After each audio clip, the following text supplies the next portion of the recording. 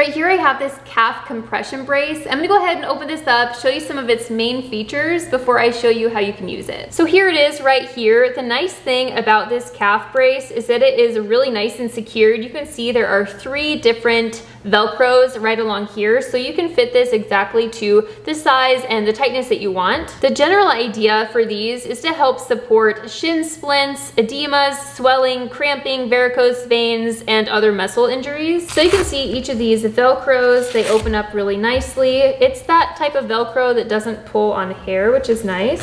Once you have this fully opened up, you have a spot to place your leg in there just to hold it loosely in place so that you can tighten everything up to be nice and sturdy. Just for your reference, this is a size medium, but there are also small and large sizes. They do have this sizing on the listing, so you can definitely check that out to see what size is gonna work best for you. Let me go ahead and show you how I'm gonna put this on.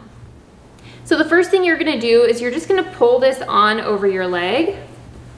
You can see I just have this loosely pulled on just like this. And now you're gonna start by fastening all the different pieces. I'm gonna go ahead and start with the top piece. Now we're gonna go down to the middle and the bottom. And then when you're all finished, if you want it extra secure, you can go ahead and grab this extra little Velcro piece and you can pull this elastic all the way so it's nice and secure. Overall, this is really easy to put on. This is really small to store away for when we do need it. And I like that you can use this on both your right and your left leg. And I also like how versatile the sizing is. It doesn't have to be exact because you can fasten this to how tight or how loose you might want it.